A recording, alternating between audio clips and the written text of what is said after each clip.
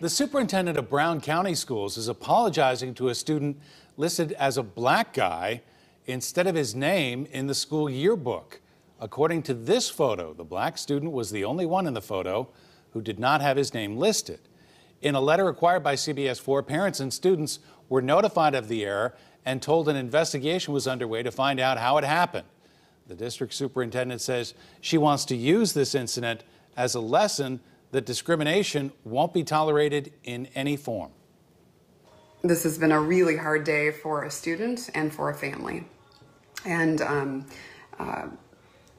we will work hard to make sure that a student and a family who are experiencing what they're experiencing today don't need to experience the same feelings moving forward. Dr. Hammack also says she's working with the publisher and the district to find a solution for all the yearbooks already published.